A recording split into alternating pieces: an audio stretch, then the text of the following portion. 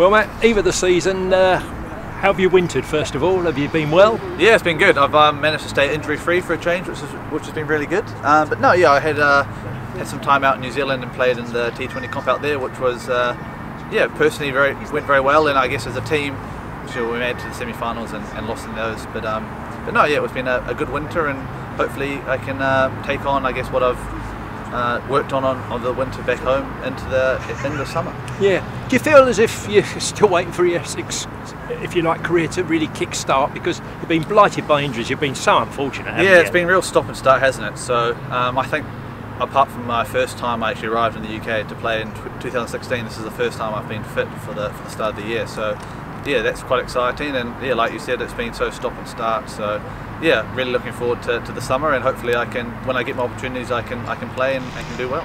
Because you put in some fantastic performances with the ball when you have been fit. I mean, one sort of recalls at Cheltenham, I think, a few years ago, 7 wickets.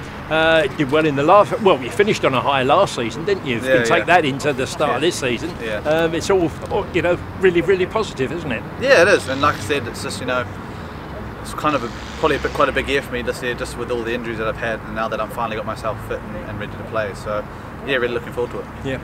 Going back to that last game of last season, was that one of the most tense games you'd played in? Because Surrey weren't taking defeat happily, were they? Yeah, no, it was a funny old game. Obviously, everyone knows the scorecard and how quickly it went downhill for us in that last innings. But yeah, to be honest, I probably didn't really think I was going to bet on that day. But yeah, it was a pretty feisty sort of innings from myself and Tendo, and a lot of abuse thrown around. But yeah, pretty pleased to get over the win and deny them a victory.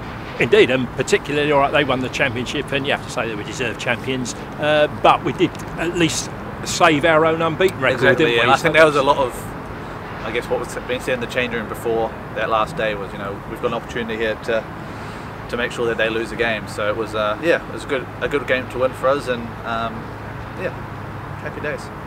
Matt, I know, I guess the answer, you know, what your itinerary is for this year to play, keep fit, play as many games as you can. But have you got any personal ambitions? You know, playing all forms of the game? I'd love to play all forms, but I think, yeah, like you said, for me, it's just going to be staying injury-free and managing my loads and how much I bowl and when I bowl well. I've had a good chat with Mags and physios and S&C and stuff, so we've got quite a good plan, I think, going into the summer of how often I'll play and when I have my rest, and I think it's down to me a lot this year as well to manage myself off the field in terms of rehab and getting myself ready. So yeah, really looking forward to I guess the challenge personally of trying to make it through the year and putting in some performances for Essex.